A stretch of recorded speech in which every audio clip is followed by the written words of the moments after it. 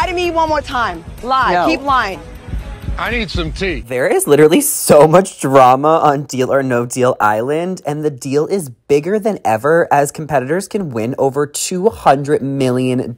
So the show starts off with 13 contestants competing together to take down the banker. Each week there's challenges where you win certain briefcases, and if you get the highest number briefcase, you get to make a lot of decisions and get immunity. And if you get the lowest number briefcase, you're in trouble and potentially up for elimination. The cast has 2 celebrities, Survivor contestant Boston Rob and Deal or No Deal model Claudia Jordan. I'm not surprised that Rob is dominating in all the challenges, and I'm also not surprised that Claudia is slicing and dicing with all her shade. But I will say Alyssa is giving Claudia some run for her money because her confessionals are quite literally ruthless, especially towards Kim, who a lot of people are coming for. I don't know why Kim thought it would be a good idea to challenge Rob and Claudia. Like, babe, I watched them on TV too, but we need to be a little bit more careful. That last challenge, they all were trying to come for her and get her eliminated, but Stephanie was the one who was battling with pure pressure and doing what she really wants to do, which is to come for the OGs and take out King Boston Rob. I cannot imagine if he wins this show. Like, are these people really gonna be wrapped around his finger yet again? I mean, I kind of am as a viewer, but I also am so obsessed with the bromance between Aaron and Boston Rob. The challenges are so fun to watch, and the deal is bigger than ever. Make sure to tune in Mondays at 10, 9 Central on NBC